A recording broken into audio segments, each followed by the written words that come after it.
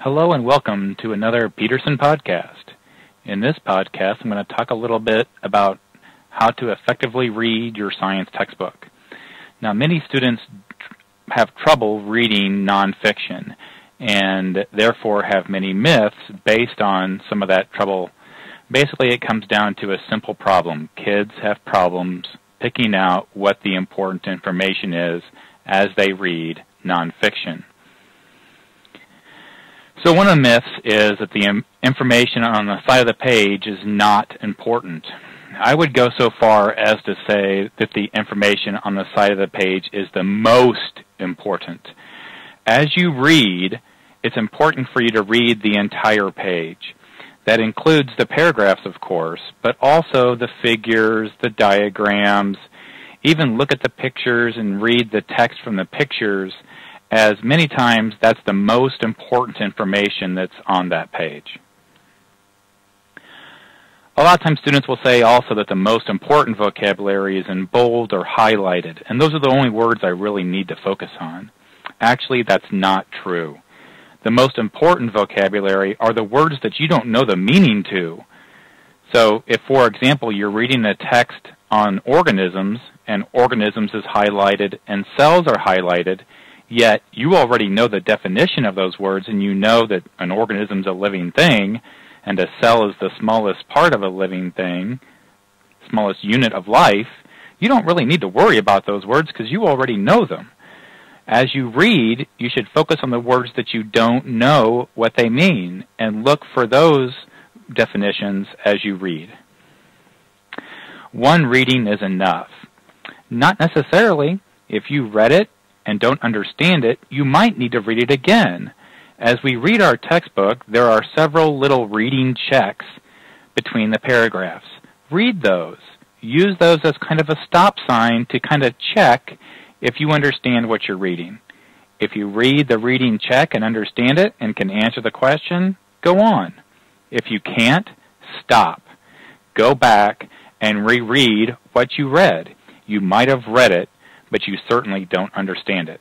If you read it twice or even 3 times and still don't understand it, that would be a good question to ask another student or ask me before or after school or during class.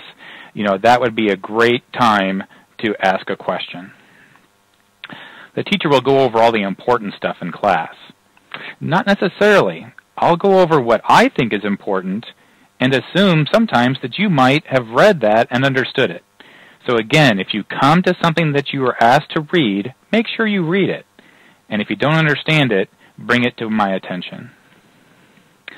We're going to use a lot of what's called the Cornell note-taking method, so let me give you the quick breakdown of how that works.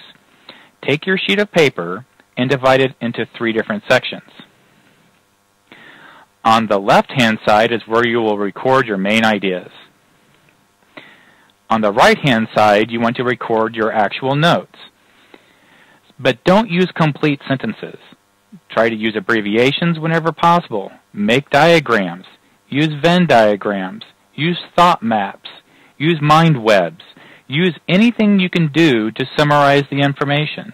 You're trying to take the information from the book, put it into your own words as part of a summary. And that is the best thing that you can do, is to use abbreviations and to take a lot of that information and put it into a very short amount of space.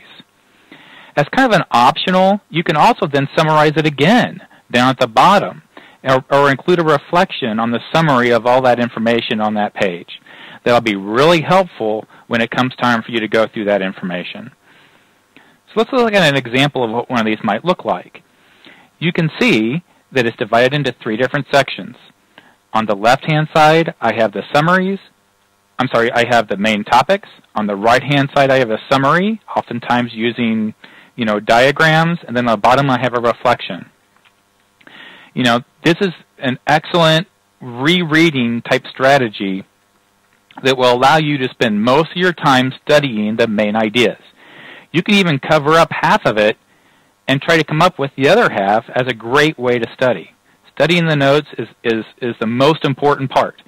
Too many times I see students who just take the notes and then never use them as a form of studying. And as I said in class, that's just like making a pizza and never eating it. You know, you really want to make sure that you understand that to read is step number 1. Taking notes is step number 2, and then going back to those notes and using them to learn and to better understand and to reflect on is really the 3rd step that just too many students fail to get. That's really an extremely important part. And thank you so much.